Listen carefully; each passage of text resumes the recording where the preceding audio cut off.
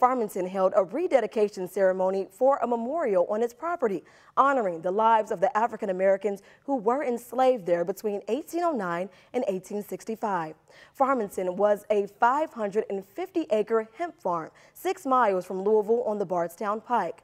The memorial is designed to provide a quiet spot to acknowledge the contributions of the Farmington slaves and to contemplate slavery and its local and national impact. If you want to know why Black Americans today are financially at the bottom, it is because of 246 years of slavery, 100 years of legal segregation, 50 years of benign neglect, and present day de facto oppression and just ignorance.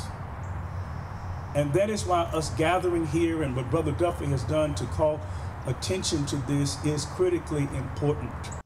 The rededicated medallion is supposed to personify some of the up to 60 enslaved African Americans present at Farmington in the early 19th century. It also makes reference to the farm's main crop, hemp.